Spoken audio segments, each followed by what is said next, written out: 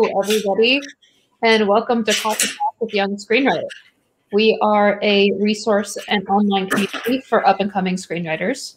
And today, Adam is going to break down Amélie. Huzzah! Hello. So yeah.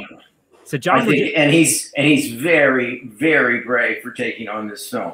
Yes. This is quite brave. Interestingly enough, so I actually have some thoughts on that. So this is a very information-dense movie. And I think the reason for that is the same reason Arrested Development is information-dense, is that they use the narrator to convey a huge amount of information in a very specific period of time. Like, the narrator will tell you in a very humorous and engaging way information about the characters, and then use the contrast of that information with whatever it is they're doing.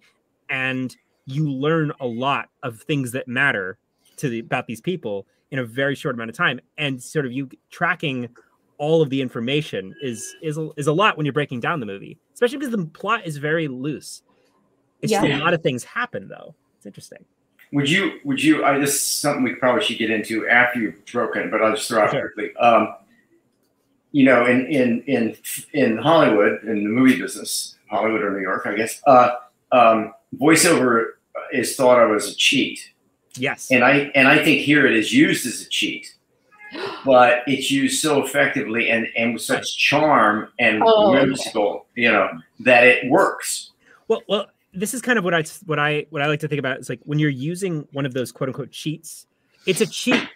But normally, like the use of it is conventionally a cheat, but it's used as a design principle of the movie consistently, and that's the difference. Like, I know, absolutely, yes, absolutely. But right? By the way, they get to jam so much information in because they say this guy hates this and he hates this and he loves that, and you go, oh, okay, and in about 30 seconds you get a whole character development piece. Yeah, like it definitely, they decided to run with it, and that's why. You know, I think that's why it's effective, because they just committed completely. And it, you know, it's fun and it's cute. It's a very cute movie. Yeah, it's absolutely charming. What I was telling to John right before we went on is I had an experience with this movie when I watched it about 12, 13 years ago, where I loved it. I thought it was fantastic. But what I loved about it was very different than what I loved about it when I just rewatched it. I loved the narrator. I loved the little witty details about life. I loved the style of the movie.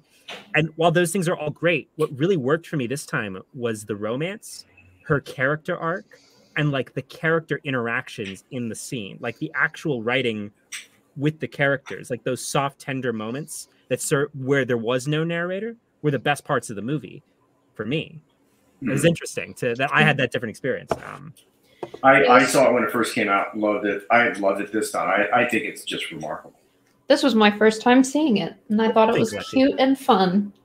Cute is is cute a little condescending? No, it is a cute movie. I think that's your own bias, John. It is condescending when somebody says like, "Oh yeah, that's cute." Cute. But like, I do think the movie is cute, but like it has cute moments. I think it's charming. It's very charming. I guess charming is like the pretentious way to say Alexie, cute. so what you say? Charming. For a second, I thought she was going to take the note, and then it turns out she didn't. She threw the note back at me. So you want to break this thing? Break this. Yeah. You ready to do it? John, mute yourself while you have those sirens, though. Yeah. Yeah, they're coming to get me. Yeah, I know. We know. So, like I just said before, Amélie is a very interesting film in that it really heavily uses narrator as a design principle to convey both information, but also characterization of the characters. Like, you get a sense of who this person is, what their past is, how they will be in the future, just from like showing us the small pleasures they get in life. Like, for example, with her father, the narrator tells us like he loves to take his toolbox, take all the tools out, clean out the box, and then put everything back. And then they show the mother, her deep joy is taking her purse, taking everything out, cleaning it out, and putting everything back. By just showing those two pieces of information, you learn everything there is to know about like what their relationship was like and what the sort of common ground they have. Like the use of the narrator to convey characterization like that is deeply charming. And it kind of works to put the audience in kind of a point of, I don't want to say suspense, but like it's surprising, all of these little whimsical observations of life. And that goes a long way. I mean, the movie does it so well that it kind of hides moments where like the plot is stalled. We'll get into that in a moment, but like it really uses the narrator to vividly communicate the story world in kind of a way like a novel does. It's very interesting how they pulled it off. And I think part of that has to do with the fantastic acting across the board and the really unique visual direction from Jean-Pierre Jeunet. Really, also, you should check out his other films if you haven't. But let's go into this movie. So Act 1, we literally start with all of these little moments of happening in the city of Paris, like the fly that lands perfectly in the road just to be run over by a car. All of these tiny little details, the two glasses on a tablecloth dancing in the wind, and then literally Amélie's conception, and we meet her as a young girl, her parents, and her sort of childhood, which is her normal world. We meet this girl who desperately needs human connection, but she's denied it. Her father's a doctor, and he misdiagnoses her as having a very weak heart condition. So he makes sure her entire life caught in their house. Like she can't go to school. She's homeschooled. Her only friends are a suicidal goldfish that they have to give up, and the imaginary friends that she has in her life. And all of through all these scenes, we're actually, so this is the strength of the narrator. We're shown defining moments of how she is and how she interacts with the world, rather than just being told. Like, we're told, but we actually see, like, for example, when one of her neighbors was pulling a prank on her, telling her that she causes accidents, we see her get her revenge of, sitting on the roof near the cable satellite, and when he's watching the soccer game, and whenever an exciting play is going to happen, she unplugs it and replugs it. We're shown from the beginning that she is a girl who loves stratagems. She loves big pranks. She loves secretly intervening almost from like a voyeuristic standpoint in the lives of other people. And the use of the narrator is, we learn this about her in a very surprising way that doesn't feel expositional, though it totally is expositional. Anyway, her mother dies tragically when a Canadian tourist jumps off of Notre Dame and squashes her. And her father sort of retreats more and more into sort of like grief, and he doesn't really see her for who she is. He's kind of this really shut down guy who doesn't want to travel. He doesn't want to go anywhere. All he wants to do is build this little shrine to his dead wife. And as Amélie grows up, and she finally leaves home, we establish her normal world as being one where she can't connect with other people in their lives, and instead she chooses to live in a disconnected fantasy world. She's always had one. She always tries to play with her imaginary friends, whether it's like the crocodile or the character portraits, the animal portraits in her room and house. She loves to invent fantasy and romance of story of life rather than actually participating in it. And that's her flaw. And it's really well done in this movie. I was actually surprised at how coherent and well rendered her transformation character arc was. But as she's in her new apartment, she's on the news and she sees Lady Diana had just died. So it was a very interesting choice that this film really focuses on, like, the Lady Diana, Princess Diana death is kind of like a grounding influence, where we really get a sense of time and place for the movie, where instead of just sort of making this like a disconnected fantasy Paris, it's very much Paris in the 90s. So while she reads the news that Lady Diana dies, she stumbles upon an old box of toys from some boy who lived in the apartment 50 years earlier. And she's so taken by like these sort of nostalgic little artifacts and toys that she resolves that I'm going to find I'm going to find this boy and give him this box. I want to see the look on his face. So she goes through this whole adventure. And during this adventure, we meet almost all of the principal cast. We meet her coworkers, her friend Gina, Joseph, who's the jealous, horrible psycho lover who stalks Gina, Georgette, the hypochondriac coworker, Suzanne, her boss, who used to be a trapeze artist, Madeline, her depressed landlady, this horrible grocer, and Lucien, the grocer's assistant, and Glassman, who's her neighbor, who has this bone disease, who he can't engage with the outside world, and he retreats to a life of imagination and voyeurism. He spies on all the neighbors with his video camera. He's kind of an interesting parallel to Amélie, and they both grow together through the film. But anyway, in a sequence of her trying to find who the box belongs to, we meet all of these characters, and like she asks her landlady who lived in the house before. She tells her to go to the grocer because he used to live there. And he tells her, you should talk to my mother. She goes to meet his mother, and she gets a name. I think, what is the name? Dominique Prododo. And she goes through sorry about my horrible pronunciation. She goes through the phone book and she looks for every Dominique. And she meets a bunch of people who all have the same name, and they're clearly either it's too young, or it's a woman, or they just died. And Glassman tells her, you have the wrong pronunciation. It's Toto, not Dodo, whatever. And she finally finds this guy. I'll get more to the Glassman in a minute, because that's probably one of the richest relationships she has in the movie.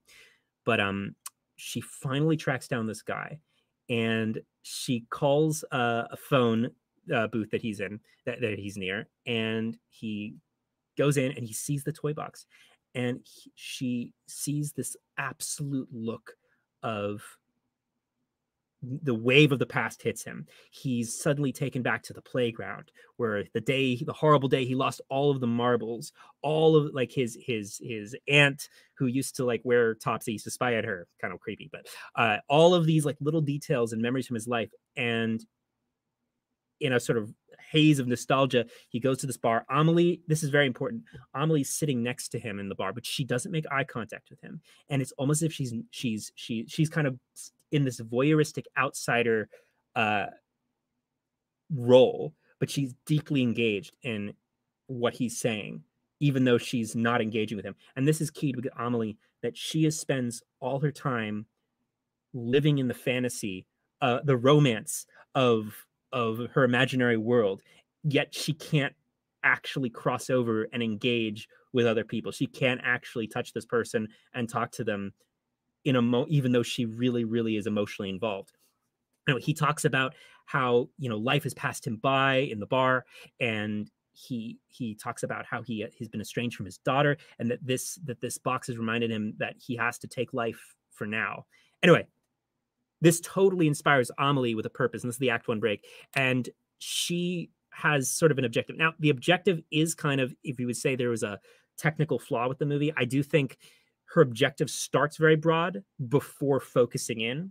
Her initial objective is she's going to help mankind, which really means she's going to interfere in the lives of all her neighbors to make their lives better, or sort of enact justice as she does. So through all of Act 2, she is constantly interfering and designing these huge sort of not pranks, but like unprompted interventions into the lives of people around her. So her objective at this act break is to start doing that. And in Act 2, she starts to interfere in everybody's life. But as Act 2 goes along, her objective really zeroes in on Nino, who I define as the antagonist of the movie. If there is one, it's him, because he is the one who is, I wouldn't say he's necessarily creating obstacles, but like he is sort of the force that's pushing back against her desire to continue creating fantasy worlds. He's the reality check. Her running away from him in the film is kind of it's kind of the glue that creates a lot of the conflict, especially in the second half of Act 2, when she starts focusing in on trying to connect with him in her own grand romance. Anyway, Act 2, lots of stuff happens. She has this conversation with Raymond the Glassman, and we learn that he is obsessively repainting this Renoir painting, Luncheon of the Boating Party, and he has every single character in that painting except for one, the girl with the glass. And this is a great conversation that they keep coming back to, of Amélie sitting next to him, sitting next to, his name's Raymond, but I just want to call him Glassman, because that's his nickname in the movie. But the Glassman talking about what would the girl with the glass think? And it's obviously they're talking about Amélie whenever they're talking about the girl with the glass. He can't quite catch her expression.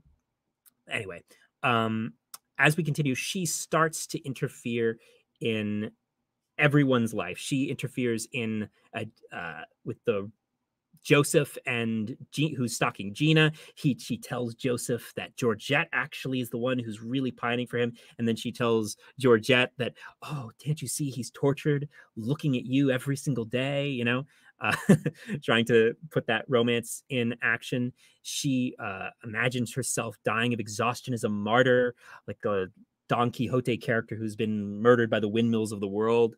She imagines her father dying early while missing an opportunity to experience life. So she steals the gnome on her mother, her father put on her mother's altar, and she gives it to her flight attendant friend who travels the world and coordinates throughout the film. This is one of those things they keep coming back to. She coordinates for her flight attendant friend to send postcards of the gnome traveling to all the places her father secretly wished he could travel, but always felt like he couldn't because of Amélie's heart condition and his wife's death. Those photos, these little postcards with the gnome near all these wonders of the world, keep getting sent to him mysteriously, kind of taunting him. And she starts to stalk. She starts to see this. This is very important in early in Act 2. She sees Nino for the first time. She sees this strange guy. He's pilfering underneath one of these like sort of photo booths where you take a picture of yourself and it immediately prints the photo. She sees this guy always like scraping for trash and discarded photos underneath the photo booth. And one day he misses his she starts stalking him as he's chasing after a guy who drops something, his wallet or something, and he drops this book, and she sees this book of all of these sort of scrapbooked pictures of the photos in the photo booth, sort of reassembled, all these torn up, thrown away, discarded pictures. And he's sort of created this what Glassman comments as some family album of sort of the people of Paris, all the sort of people who, but always the off takes, the photos they don't take with them in the day-to-day life. So she sort of becomes enamored with this guy, but not really who he is. The grand romance of, oh my God, is there somebody else sort of like me who maybe I can connect with, but she can't connect with him. She can't go up and have a conversation with him. That would be her inner need.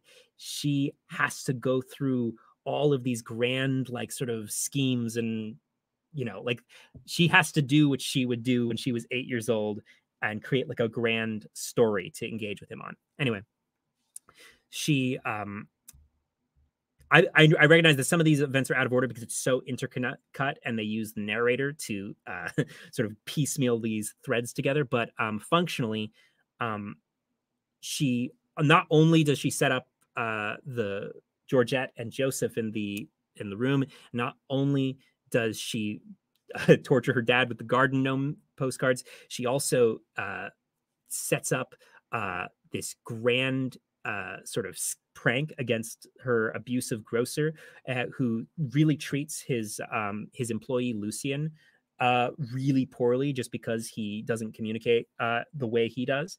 And she gets the key to his apartment, and later on sort of starts setting up all these traps and booby traps in his routine, like taking the foot cream and placing it where his toothpaste normally would. All of these little things to mess up his routine. She also takes the heartbroken landlady who still can't get over the fact that her husband left her for some woman and died in a plane crash like 20 years ago.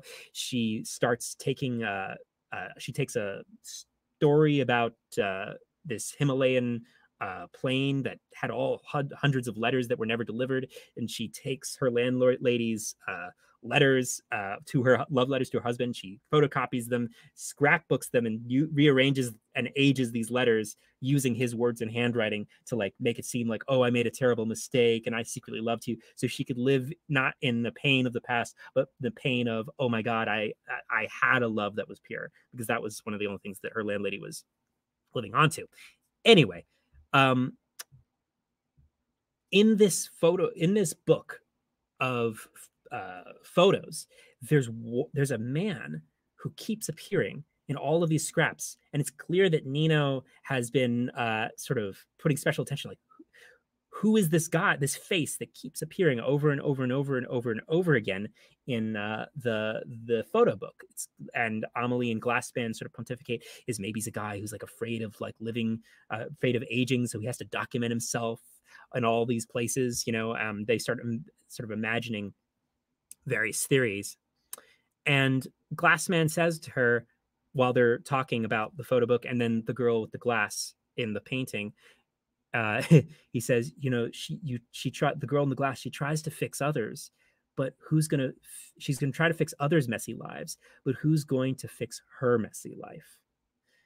And at this point, we also introduce a failed writer who's constantly, being, sort of lamenting that he wrote 30 books and nothing ever got made. And Amélie sort of starts reading his poetry and reciting it and sharing it. And about this time, this is near the midpoint. This is a very soft midpoint, I will say, but I think it is key because it changes. This is where Amélie's sort of focus becomes more on Nino for the rest of the movie. So she sees flyers on the photo booths for saying about like his missing book, and she sees this as an opportunity. And the narrator very clearly says she's not going to call that the number on that's too easy, although she does call it, and it's to a porn shop, and she gets a little weirded out by that. But the midpoint is functionally when she and Nino start to engage in a back and forth of kind of a scavenger hunt grand romance. And to this point, all of her plans, all of these threads I was talking about, really come together in sort of the positive way. Joseph and Giornino hook up. The grocer's sabotage gets even worse. Glassman, Amélie made a tape of all of these sort of moments on television that were unique and funny and interesting to Glassman for his own entertainment and sort of to connect with him. Amélie goes to the porn shop where Joseph works at with the book, and he talks to his coworker, and she's really heartened by the coworker tells Amélie that Nino is the type of guy who takes photos of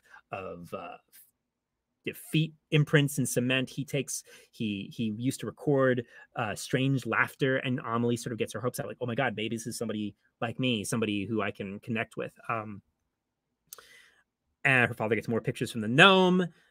Amélie starts to overtly mock the grocer in person to protect Lucien, and she heightens her pranks on him even worse, to the point where she kind of like gets him glued into his shoes. And this is the point she also actually goes through with the letter with the landlady, and she uncovers the mystery of the man in the picture book. She finally sees, oh my God, it's the repairman for the photo booths. And of course, there are all these torn up pictures because he has to do a test photo to make sure that it's fixed every time. So all of these like photos that Nino had like put together of the man, it was all just like just sort of the scraps of this repairman on his routine. And Nino finds a secret message from Amélie. Oh yeah, sorry.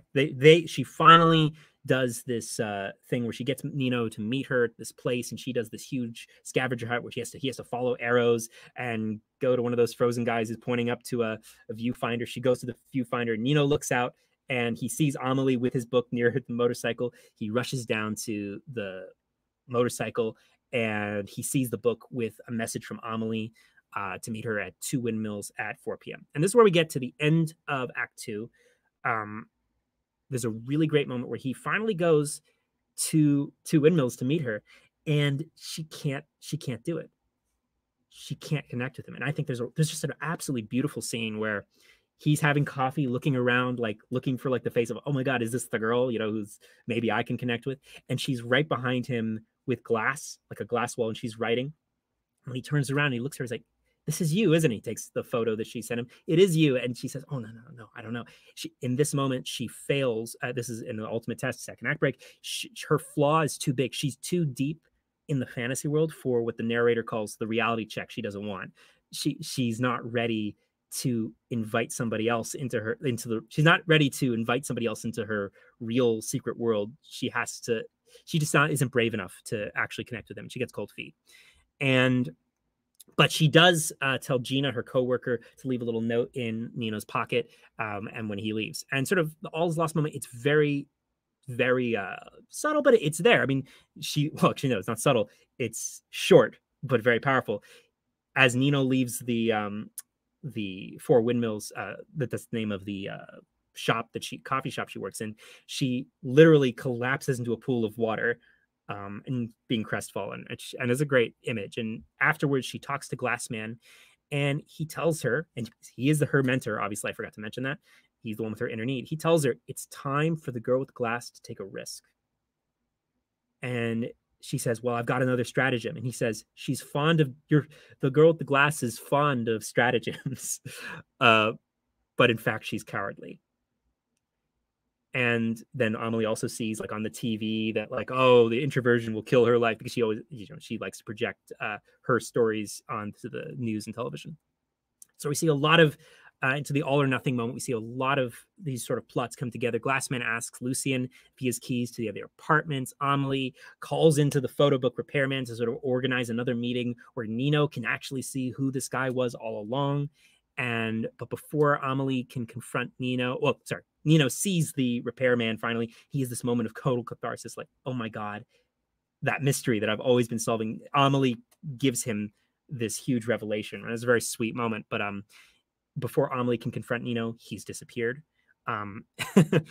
And at her father's house, at the shrine to his mother, the gnome finally arrives, and he's standing there totally baffled. Amélie, unfortunately, Joseph first of all, he's just terrible in this movie. He's just a total shit. And I like that he doesn't end up together with anybody, because he breaks up with Georgette. And he tells Amélie that Gina and Nino left together. Although Gina was just sort of wanted to, like, talk to him to make sure that he was sort of check that he was okay enough to meet with Amélie. And he tells her where Amélie lives. She tells him where Amélie lives. And we get to this amazing scene where Amélie returns to it's the final fight, where Amélie returns to her apartment, dejected and disappointed. She tries to escape fantasy, but it doesn't work. She's dejected that she thinks Nino, maybe isn't interested in her after all. And there's a great moment where he's on the other side of the door. He knocks, and she knows it's him. And it's this great symbol. It's actually so symbolic and clear. Like, she's not ready to open the door to share real intimacy with somebody. She's not ready to leave her inner fantasy world. She's not ready to open the door to her apartment. And so that's the catastrophic failure.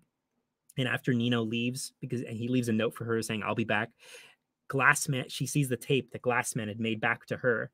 And he tells her that your bones aren't made of glass. If you let this chance go by, your heart will become as brittle as my skeleton. And she's inspired by her mentor's message, to go out there and live in the world, live in the moment, connect, have intimacy with somebody for real. She opens the door, and there he is. She finally opens the door. It's her decisive action. And there's this really intimate, sensual scene where the music completely stops, and they share a very intimate, like 90-second, like, kissing scene. And she finally brings him into her home, and she's ready to share her secret world with another person like her. But not just that, she's brave enough for the potential reality check of failure. And they have an intimate moment of connection, and they're together. And we move towards the resolution where all of the plots of the movies wrap up. We see Amélie and Nino together. we see the failed writer walking by, and Amélie had made graffiti on the wall saying one of his quotes, "Without you, today's emotions would be the scuff of yesterday." And he sees like, oh my God, somebody put my writing on a wall. We go back to Dominique Brododo as he shares a chicken with his grandson, Lucas. And the kid chicken is a callback to one of his simple pleasures in life, is touching and taking apart a chicken with your hands. And he's finally connecting with his estranged daughter and grandson. And Glassman, after painting Renoir's painting over 30 times, he does it actually in the style, more cartoonish style of Lucien, his friend before. He'd sort of changed and been more open. He's no longer stuck. He's willing to see the world in a different way. Amélie's father finally leaves home, leave that fucking gnome, and to travel the world on his own. And we end the movie with Amélie riding Nino's bike with Nino through Paris together. And then, of course, the narrator talking about like this guy on a bench who like realizes there are more atoms in there are more connections in his brain than there are atoms in the universe. Anyway, that's the movie. Yay! Great job, and not an easy one. Terrific. Well, I'm impressed how you figured that out. You nailed it. And I was kind of like, glad I'm not doing this one. Yeah, I was watching the film. I thought, good on Adam. I would have touched it. Also, you picked up on pieces that I frankly didn't get, but I loved it, and I love the movie. It's a great movie, and like I said, I was surprised at how clear her character arc was. Like the actual direction of the whole movie is about her bringing in somebody to her secret world. She's separated by a door. All she has to do is open the door. It's such a physical representation of what she has to do. It's very rare when a movie does that so plainly and in a way that works. It was really good.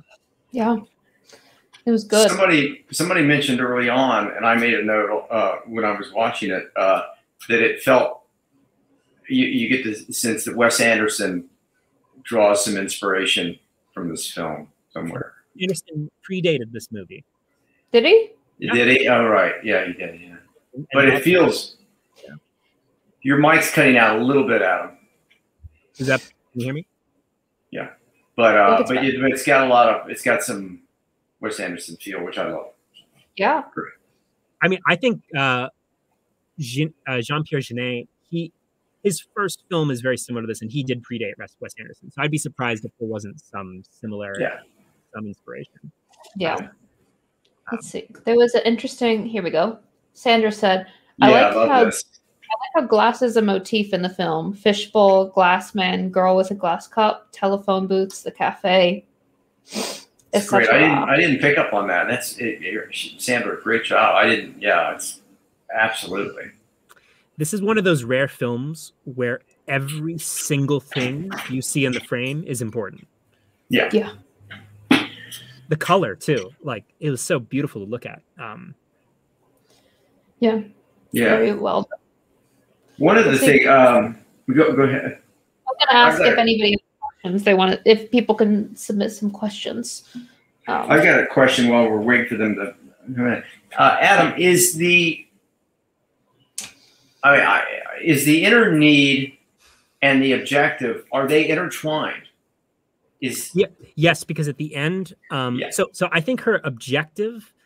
So we get a lot of energy at the Act 1 break of her being like, I'm going to fix everybody's problems. But it kind of gets muddy. This is kind of the one structural issue with the film. It's not really even an issue because it works, but her objective sort of morphs from I'm going to help all these people to their lives to I want to be with Nino. That's right. Yeah. And her inner need lines up clearly with I want to be with Nino, but I can't. Nino. Yeah. So that's I mean that's it works. They pull it off, but it's a tricky thing to do. What I would have done is, I mean, I think if I was rewriting this, I would have placed the moment where she meets Nino and wants to be with him at very close to the moment she decides to fix everybody's problems. Yeah. Like it's a little too far. Like it's just a weird timing thing. I don't even think it's a big issue in and of itself. It's just a timing thing. The objective of just like making other people's lives better is a difficult one to pull off. And nearly impossible. It wouldn't have worked if the movie wouldn't have worked if her objective didn't change to the more specific, I want to be with Nino. Yeah. Right. That's like, right. It did. The objective did change. But they kind of had their cake and ate it too. Like, it did work. It's if you were working on a screenplay like this, that would be a very like, you'd want to make sure that you were making that choice intentionally, understanding how difficult it's going to be to make it feel like the movie is still moving forward. Right. Yes. Yeah, that's right. And by the way, kind of on that note, you hit on it, but I just want to say the ultimate test is so beautiful and so perfect, and it could be described, or I would describe it incorrectly, as soft. But she gets there, and all that separates them, let's go back to Sandra's point, all that separates them is a glass. Yeah. And she can't break through it, so to speak. And it's just, he's right there. He's on the other side of the glass, and that's her ultimate test, and she can't go. Do you know what this film really does well? Act 3. Act 3 is fantastic. It all comes together, and it all focuses, and it delivers. Yeah, as I was... go ahead, Alexie. I was saying it sort of has like an unconventional structure until Act 3, and that's what you leave with. So it, you get to do the whole like kind of wandering feeling indie thing, but then at the very end, you get to have like an emotional payoff. So yeah, you get the best of both worlds. Here was real quick, I wanted to pull up a comment. Here. What do you think, Adam? Was Amélie sincerely seeing things like the painting talking, like delusions? No, I mean, the whole point is that she's choosing to live in a fantasy world. Mm-hmm. So it's her just daydreaming. Her daydreams are very vivid to her, but they are daydreams. It's like sort of the imagined romance, because she's a hyper introvert who was trapped inside, and she had no other friends other than the suicidal goldfish. And I thought that was great. Also, my underrated scene that I did not remember was she was talking to her dad, and he's like, "Oh, how are things?" And he's like so not listening to her. She's like, "Well, I had 2 abortions, and when I was pregnant, I did crack, but other than that, I'm fine." And he was like, "Oh yeah, very good." That was a great moment. And Adam, you hit on it. I'm just piggybacking on it, but piggyback away. The pool of water. Yep. I mean, you just kind of go, well, that's genius. It's just genius. She collapsed into a pool of water. I mean, you just go, okay, I give up. That's too good. It's also something that would have never worked if they hadn't done everything they'd done before. Like it was so in line with every other choice. Here's a question. Usually the films I've watched have many characters who don't seem to work well. That have many characters don't seem to work. What about this film made it work? I think my theory is it's because Amélie's mission was to interfere in all of their lives. Amélie is connected to every single one of those people in some way. Like she's got her hands in every pot. And when we also see everyone have an arc. Not everybody. The shitty Joseph guy didn't have an arc. But everybody had a moment at the end in a way because of her. So a lot of films with big cast ensembles, it's sort of like things running parallel to the protagonist. This movie, because she was the catalyst of change for everybody, I think that's why it works. They all intersect with her, don't they? Yep. As unconventional as some of the structure was, the thing that was always very clear was that she's the protagonist. So like she was very, very strongly the protagonist, the one making the decisions, the one guiding other people and manipulating things. Like she was always the one taking action. And I think that that's why we could meet other characters without it feeling like they were taking from her role as the protagonist. Like she was always the one who was active. And I think that's why it works. I think you run into issues with having a bunch of characters if they start driving the story. Yeah. Absolutely. Yeah. And in this film, Well, I just want to say, I mean, also opening with that voiceover and literally, I think I've got in my notes, at least the first 10 minutes is all voiceover. And what they do by they establish, the director establishes a tone and says, by the way, I'm going to make sure you know what kind of ride you're on. This is going to be fantasy, fairy tale, you know, whimsical. It's so make no, you know, make no mistake. That's and so by the time she arrives as an adult, and as Adam correctly said, I think, you know, she's left her normal world. You know, she's now an adult. We're on board. We know what kind of world the director is putting us in, and it's off and running. Also, so Adam, yeah. So a question you would get is, like, if someone else wants to do voiceover, they'd say, like, why does it work here? Right? So I have a great answer for that. I knew you would. Yeah, so if I don't say so myself. So voiceover here is actually justified by the story in the sense of it's setting up a fairy tale tone, but Amélie sees her life as a fairy tale. So it's actually connected to the protagonist's inner need and flaw. It's connected to who she is. It's not just sort of like, oh, I want to tell a story in voiceover.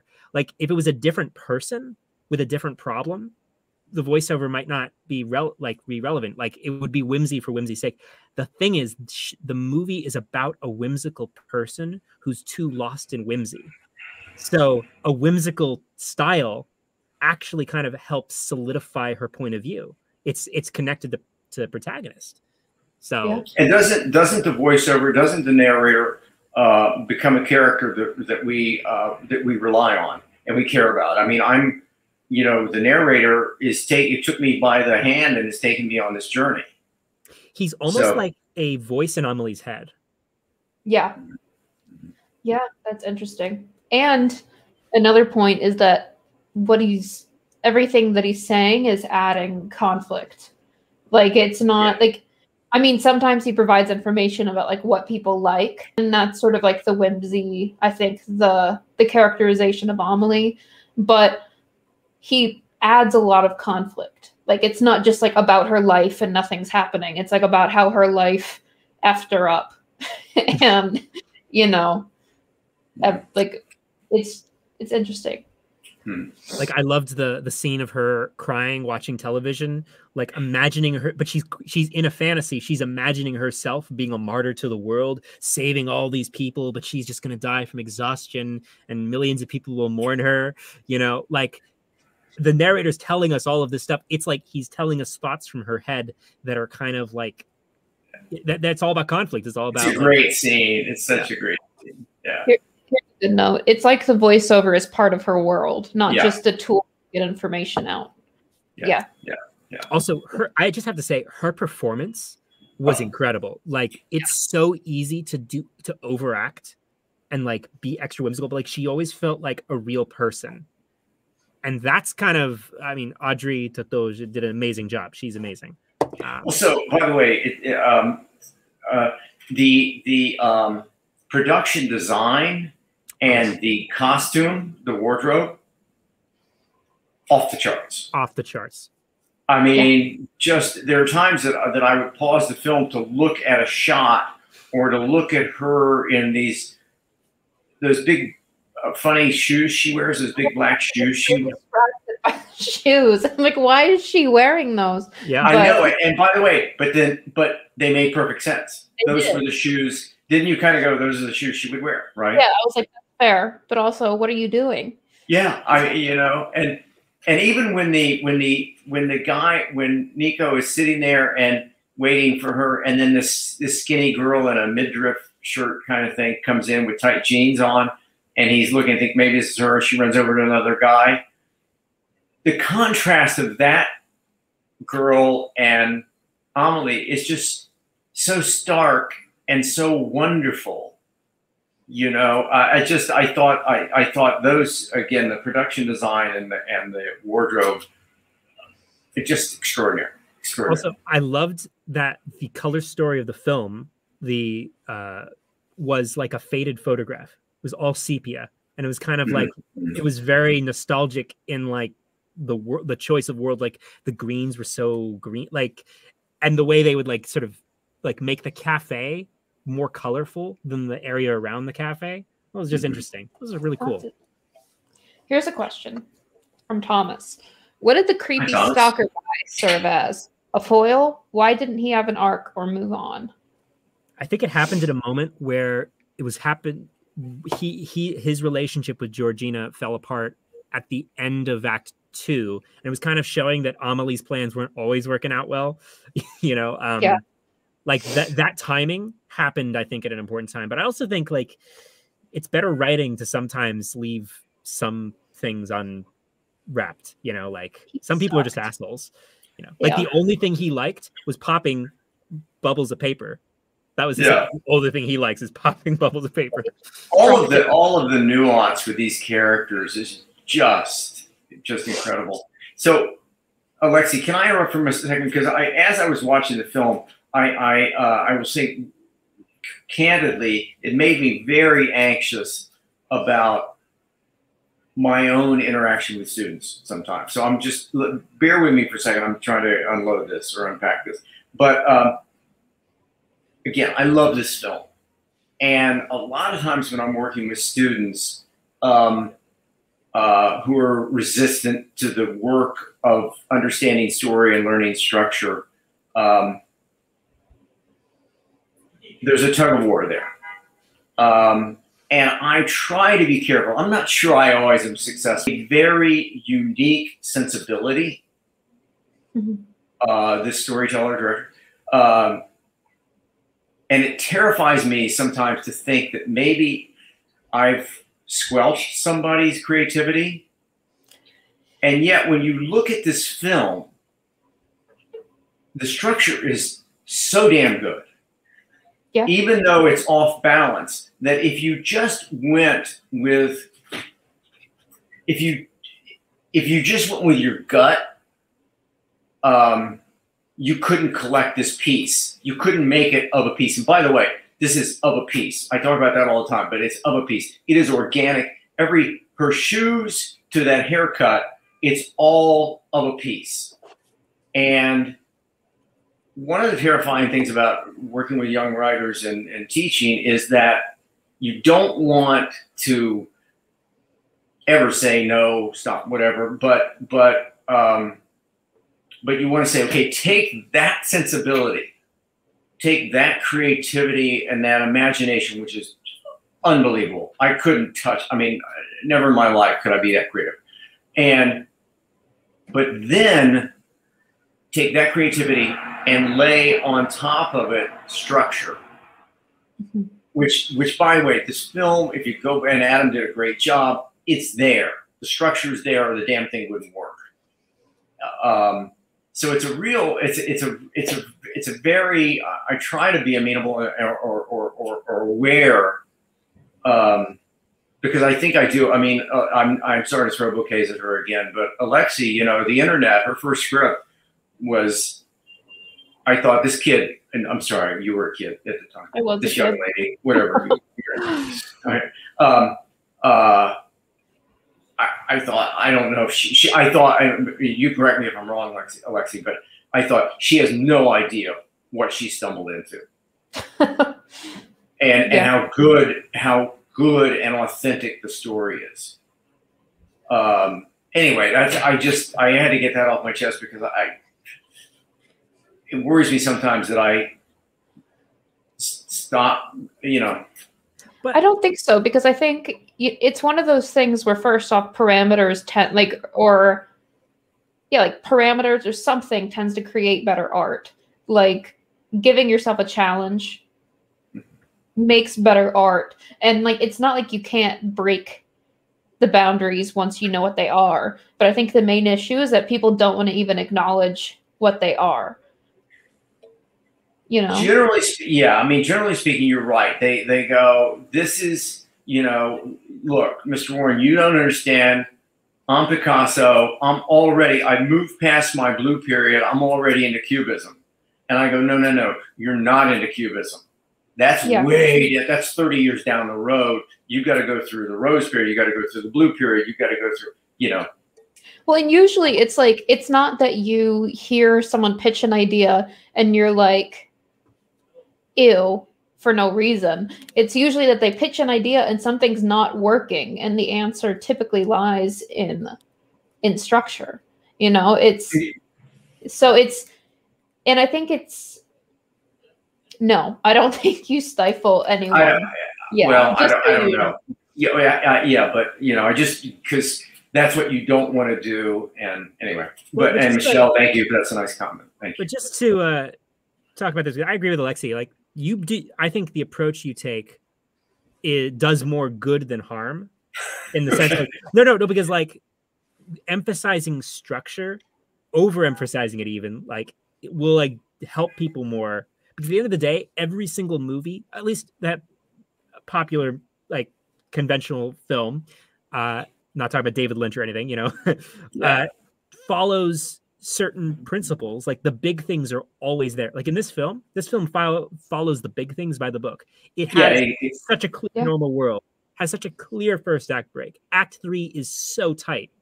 It wanders a little bit in Act 2, but like the important things are really there, and they communicate. And if they weren't, they wouldn't communicate.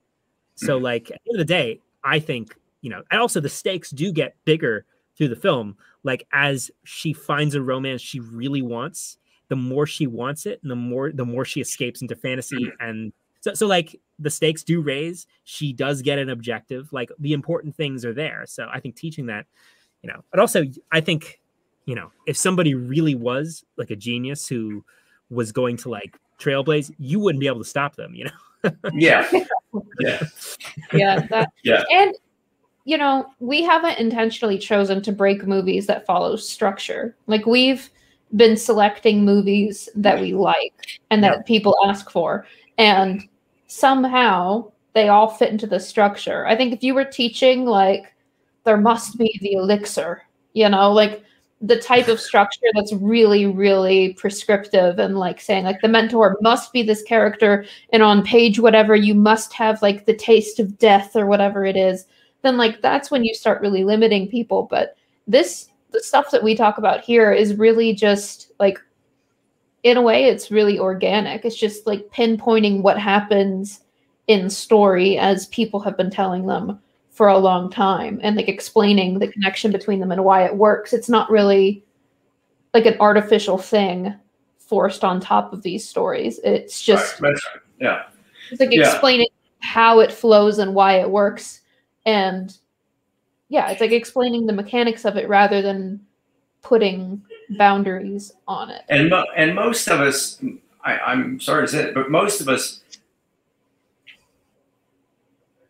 you know, aren't going to be kind of this off the charts in terms of our creativity. Maybe all of you, but not me. I mean, so by the way, in case you're not, I always think, you know, just in case you're not Paul Thomas Anderson,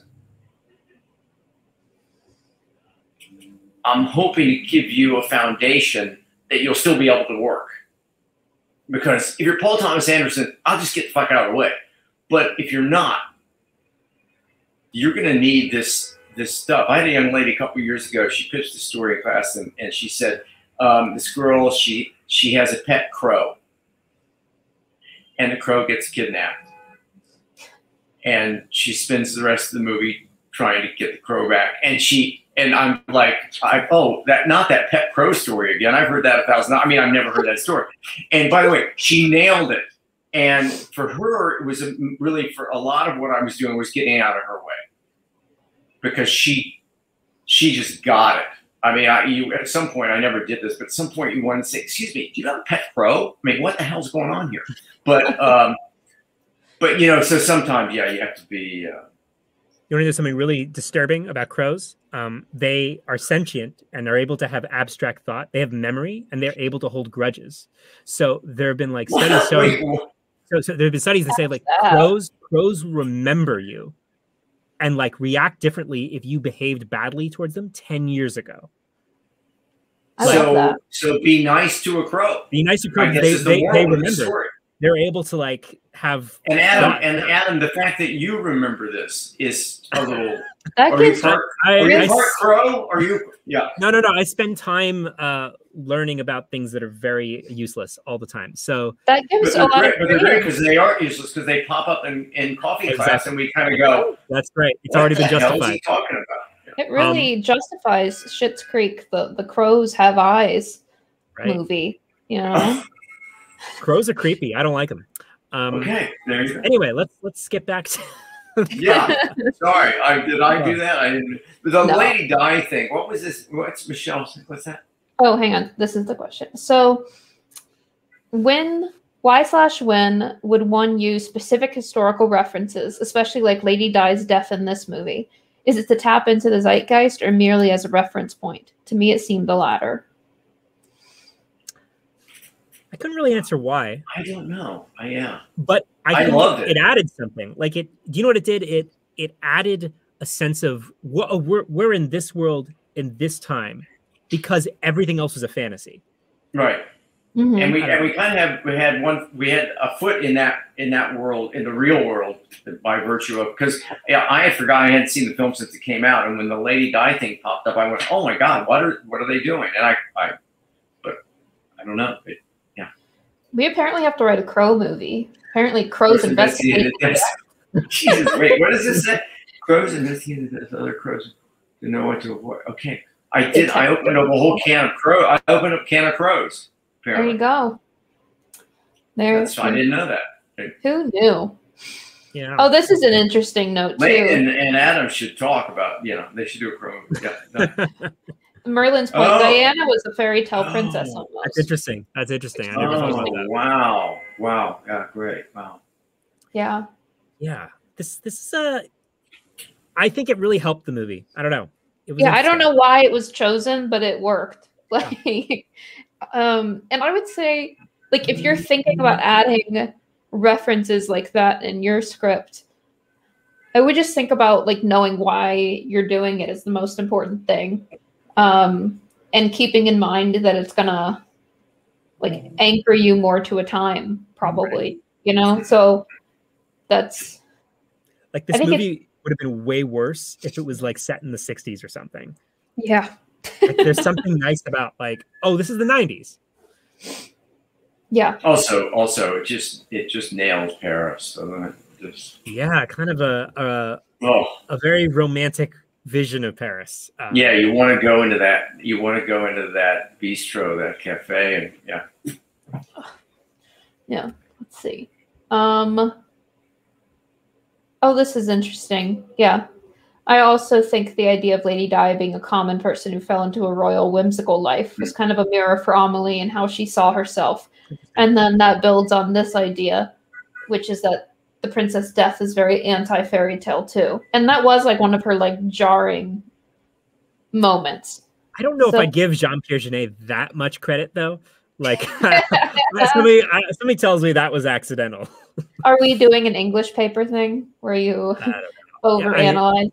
I don't know. So a little fun fact about the movie that I think is very interesting is Jean-Pierre Jeunet is not like a good writer, like in sense of like he doesn't write dialogue.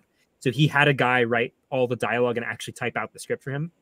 But he had the idea for this movie a long time ago. But like he had a journal that he would record all these whimsical little stories and funny happenings. And he had this journal for over 10 years. And those are all the funny little moments come from that journal. That was something that was recommended forever ago, was to carry a notebook and write down funny things you overhear or see, or just like amusing things or character things that are just like, wow, that's really specific and great. And that was always super fun and helpful. And you can now do it in your phone. Yeah. So. Which doesn't seem as, I don't know. I like the notebook. I wrote down so much stuff in high school that could have only happened at my high school. I'll have to share it sometime. It was it's so weird. There's a movie in your high school, by the way. You know that. Oh, I know. It's just who said she hasn't written it already? Oh my God. I have not. It's a big It would be quite a task. We'll see. It's not as whimsical as the use of. Yeah, that's true. Although this film was like shot very close to the Lady Diana's actual death, like came out in 2001. So it was still before like iPhones. Also, yeah, the movie wouldn't have worked with iPhones. Most movies wouldn't work with iPhones. That's why Wes Anderson keeps writing period pieces, because I'm convinced he doesn't know how to write plots that have like the convenience of telephones, and that's a real problem. Yeah. By the way, the cell phone really changed. It removed so many obstacles. Yeah, it's bad for because the cell phone. I mean, I'm so old that that the cell phone when they started being everywhere, suddenly you couldn't. You didn't have the conflict of not being able to reach somebody. Yeah. And I remember just being terrified, thinking, "Oh shit, it's too easy now," because you can always call them up. You can't find them, call them. Mm-hmm. Yeah. That's why a lot of movies go out of their way to have phones like run out of batteries or break, and like, at key moments. So like, okay, from here on, they actually have to go without their phone. It's funny. You can't unsee it. What's Kaylin? What is Kaylin's question there? I was talking about. Can you pull it up? Notes as a writer in a notebook versus taking notes in a phone. Oh yeah. So the actual experience of physically writing in a notebook as opposed to writing it. What do you think? I love that. I love the physical writing. No, is that just because I don't carry a notebook with me? I carry my iPhone with me, but I write in notebooks all the time. Like, but intentionally. Like I do use what's it called? The app where you just write things down. Oh, yeah. The Notes app. Notes app. Yeah, there we go. Yeah. No, I mean, it's like, it feels more like traditional writery to have like a little notebook in your pocket and you're like, oh, I'm going to write on the subway. But is it practical? Maybe not. There's there's small notebooks you can just put in your pocket. I just mean like, I'm not going to remember.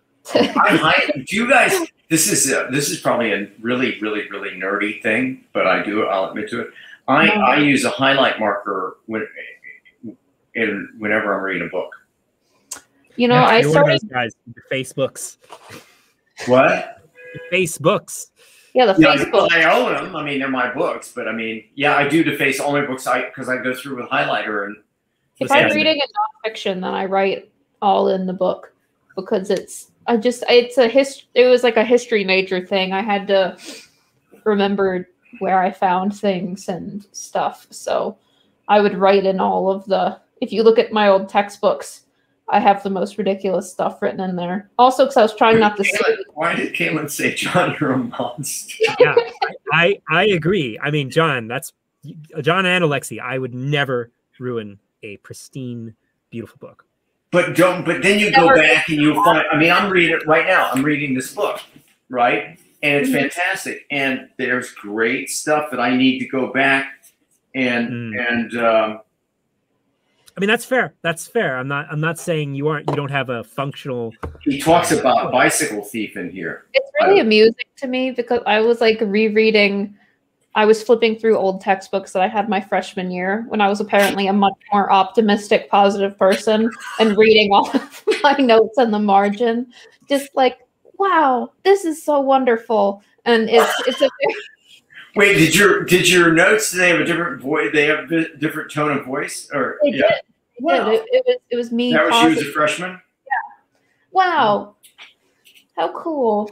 And that's what. But you got to go back. I also sometimes, this is again probably too nerdy, but then I transfer the notes that I've highlighted into a file that I keep. Wow. That's a lot of dedication. That's not that nerdy, John. I mean, I also think there's a negative connotation, negative implication to the word nerdy that you're using. I don't disagree with. I agree with Michelle that I used to do this all the time. I have a bunch of really pretty notebooks that are have nice covers that people gift me, and then I never feel like I can write in them because they're too pretty. So yeah, so the stationery. Well, then what do you? So you're saving the paper? I don't know. Yeah, okay. Yeah, like saving it for something that feels like it would fit in the notebook. And then like if I start writing in it and I mess up a page, then I'm like, this notebook is dead to me. The whole By thing the way, is. I do want to say, somebody said books are precious. I agree, books are precious. I keep them all. Yeah. You know? And my wife keeps saying, "Really, are we keeping all these books?" And I'll go, "Yeah."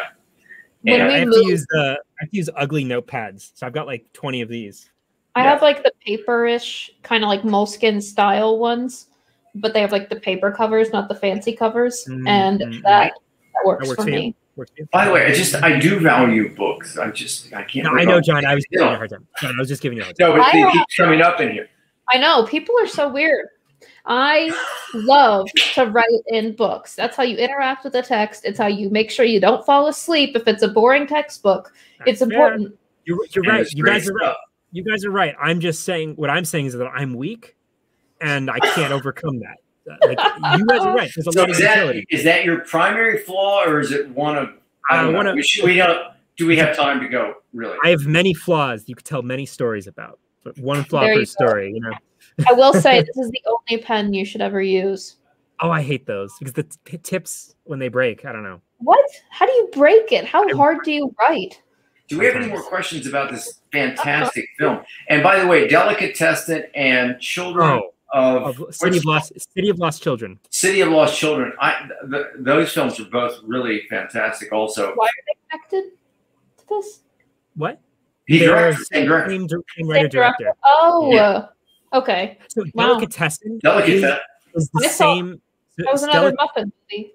No, Delicatessen is the same tone and presentation of Amélie, but it's a dystopian future fantasy about the guy, and actually has the same cast of Amélie.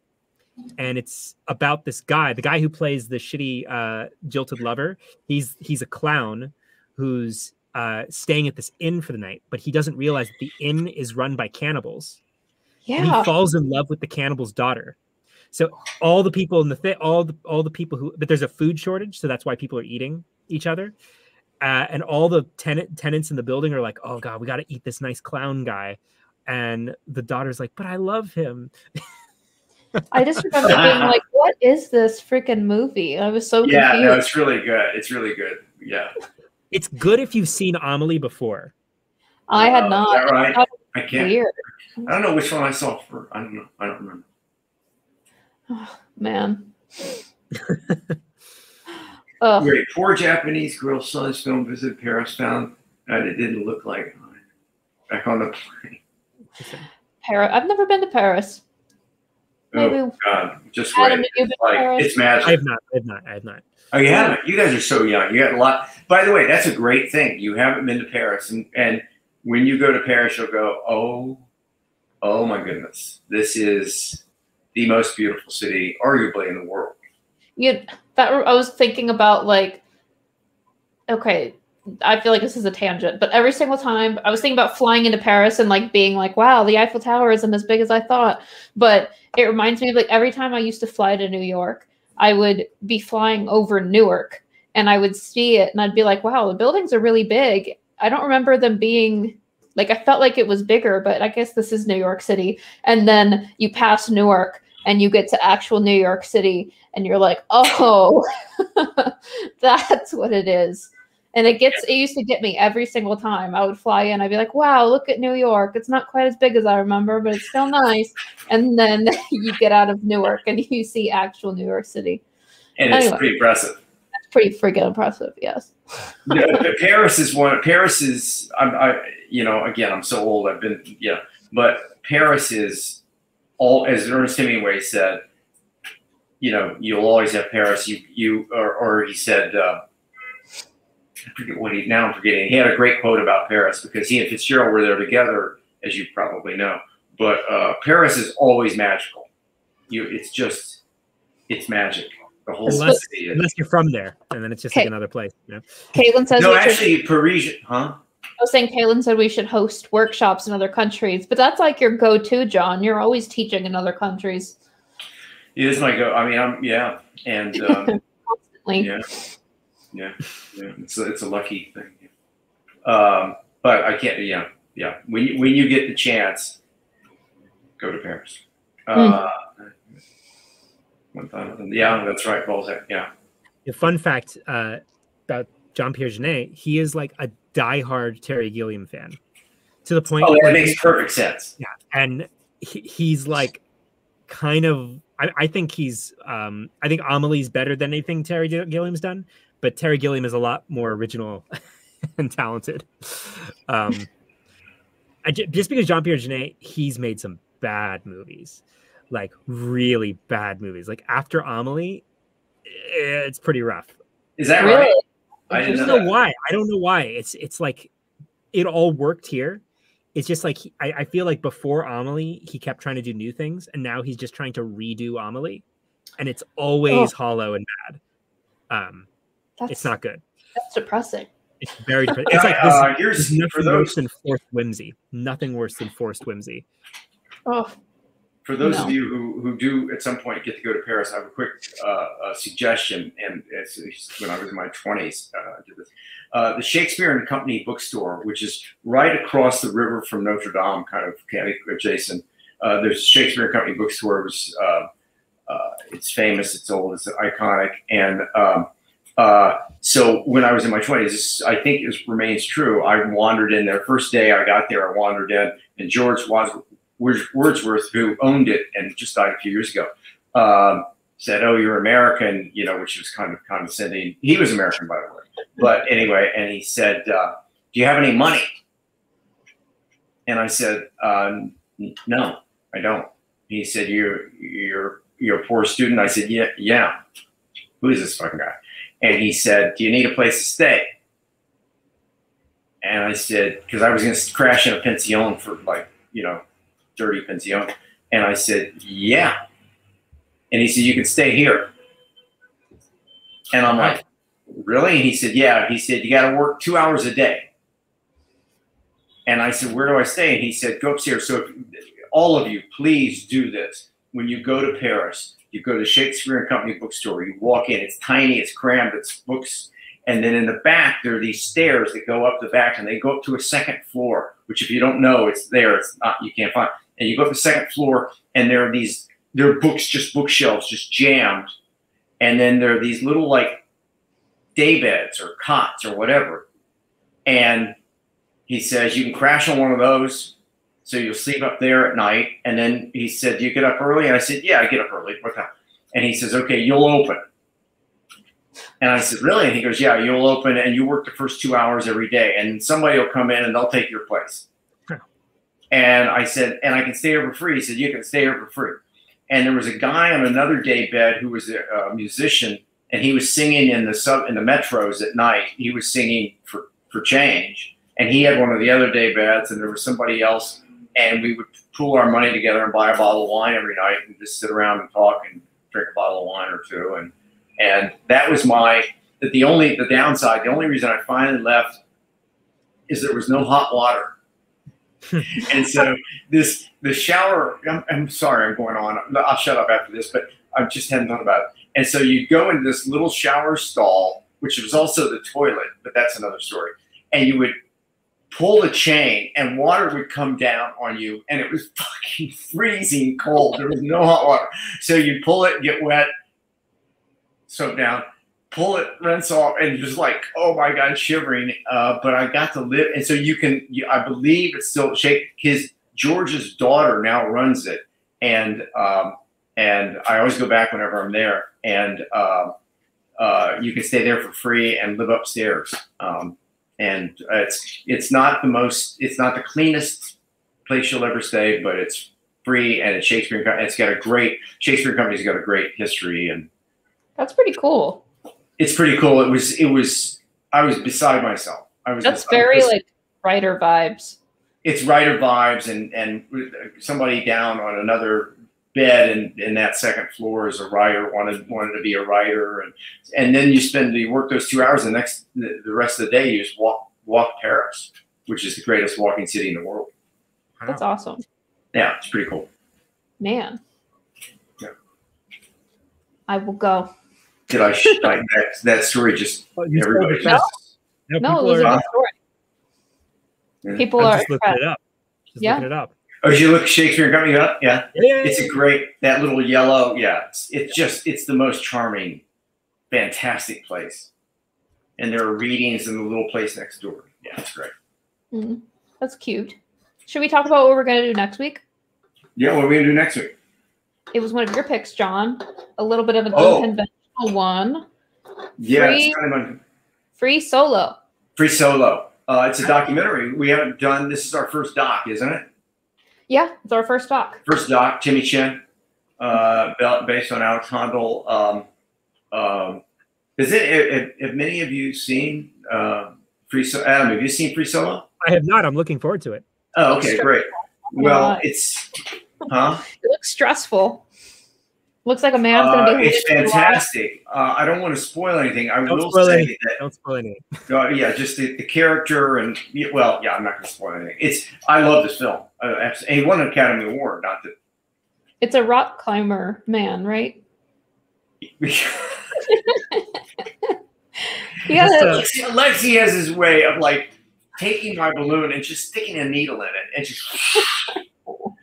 It's a rock climber man. It's a rock. No, Alexie, it's an amazing gift of hers. It's an amazing gift we have to nurture. It's kind of like, and she does it with such subtlety that you think, and then you go, oh wait, that kind of hurt. That kind of. It's John. It's because you never watched her favorite movie, Short Term 12. It is. I've never forgiven you. Fuck. Just a side note to Despina. Can we do Third Man one day? We already did Third Man. Yeah, it's an old coffee class. You can watch it. Yeah. Oh, Michelle, I don't buy that. I think Shakespeare wrote them all. Sorry. What did you just say, Adam? I was reading. Somebody asked if we could do the Third Man, and I let them know. We haven't done the Third Man. Wait, no, we've already done the Third Man. Yeah, we've done the Third Man. Yeah. What are they asking? If we could do it again? I think it's kind of seen that we did it. Was that a joke? That was a joke on me. That's why I didn't get it. No. I don't know. Anyway. Who knows? I love it. Come on, the Third Man is great. John, what's your opinion on the anti-Stratfordians? People who believe that Shakespeare didn't write his own plays. Yeah, I know. What's his name? They think it was what's his name? They think it was a lot of people, but yeah, but there's one. No, I think it's Shakespeare. But also I love the idea that this guy, this glove maker's son, wrote these and then one day walked away. I think it was Shakespeare. I think there's a lot of evidence. There's a lot of circumstantial evidence. I think all of the arguments against it are just arguments from incredulity that show like a class bias. Like, there's no way that this person from this, it had to be a noble, when really it was, I think the most convincing evidence is that we know that William Shakespeare was an actor working in London at the time, and he was exposed to other playwrights and other, why is it so crazy to believe that he wasn't that wasn't an education enough, to.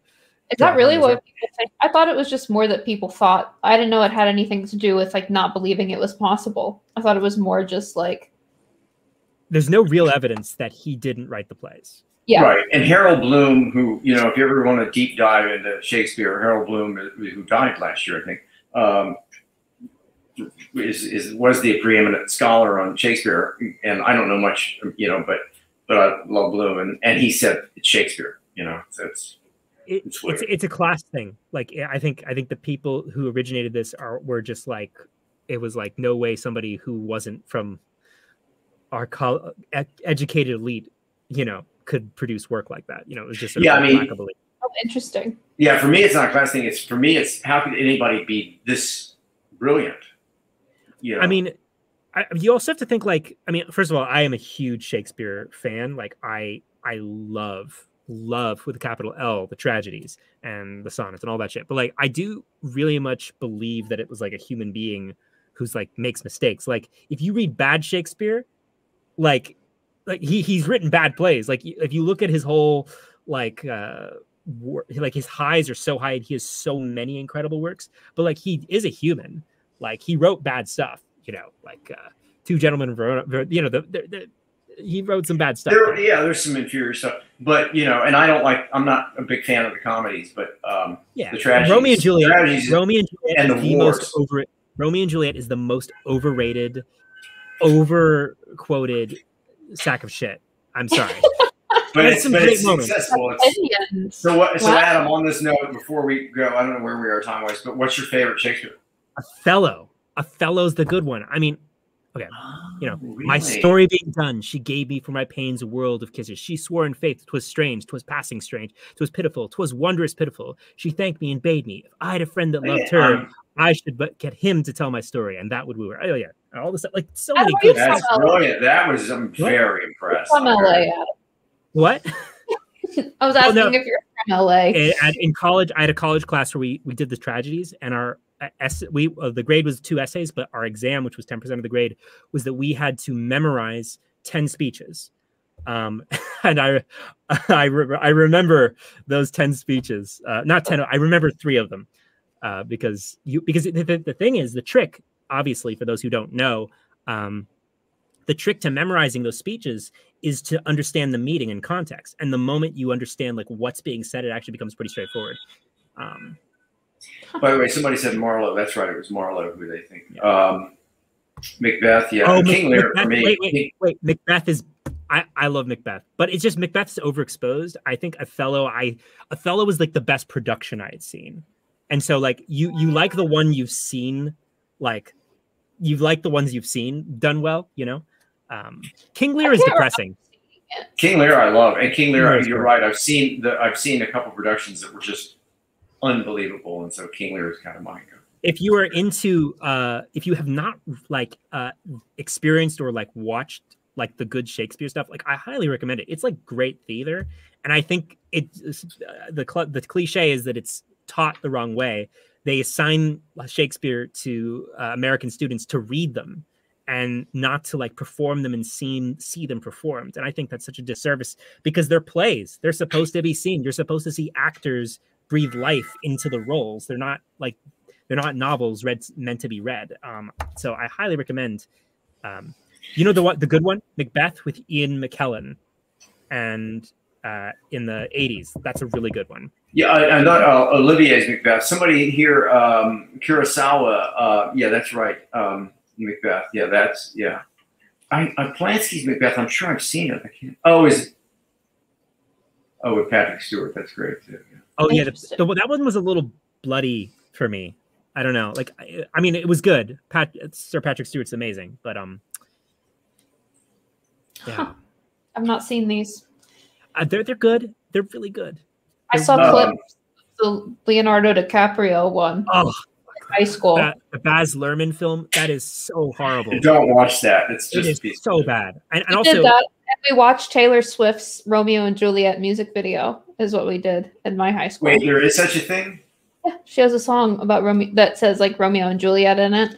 And so we watched that music video, and then we watched clips of Leonardo DiCaprio. And the plot of Romeo and Juliet is so fucking stupid. Like, if they had just talked, none of the whole like it's such a communication breakdown. They were not great communicators. That's Romeo and Juliet, not great communicators. Okay, to be fair, the Baz Luhrmann one looks amazing. I don't know. I just don't like the play. I'm not a Baz Luhrmann fan. I don't get it. I didn't quite vibe with it. It was not. It wasn't for me.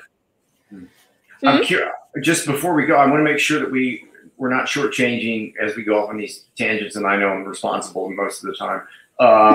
Emily, do we have any last thoughts or questions about this film? Because I think the film is a great job, and it's just what? What if we say what we think the #1 takeaway for screenwriters is, each of us?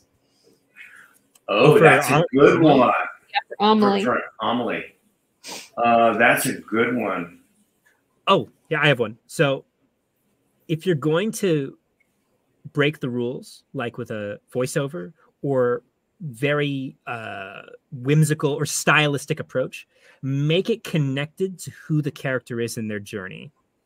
The narrator in this film is connected to who Amélie is and what she needs to learn. It's not just an arbitrary stylistic thing.